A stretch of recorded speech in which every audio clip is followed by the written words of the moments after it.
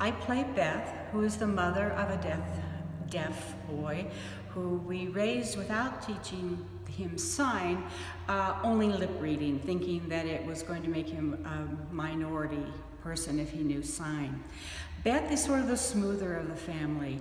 The father in the family is a bombastic, opinionated, really hardcore, don't assimilate, do not do anything that would be considered normal.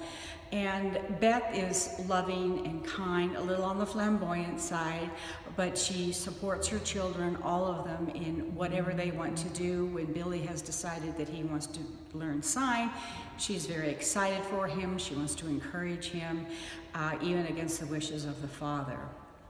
The show is absolutely, I hate to use the word educational, I don't want that to frighten anyone away, but it is an education in that those of us who have always been around hearing people, who have never had any kind of interaction with people who are hard of hearing or who are deaf, really don't understand what those things are. And it made me have an appreciation of the hardships for those children and their families, and why wouldn't you make sure that a child who was deaf had all of the things that he needed in order to communicate with all of the world.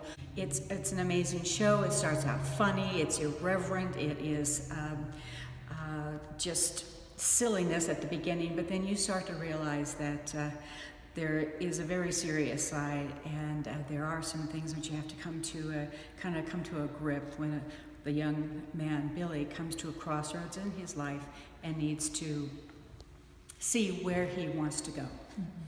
To me, it seems like tribes, we're all in our own little tribes. We're in the tribes that are people that are hearing, and everyone around us is hearing.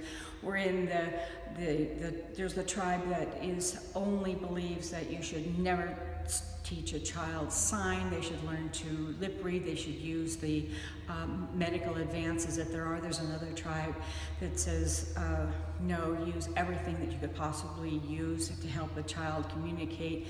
There's another tribe, and it's not even about deaf people.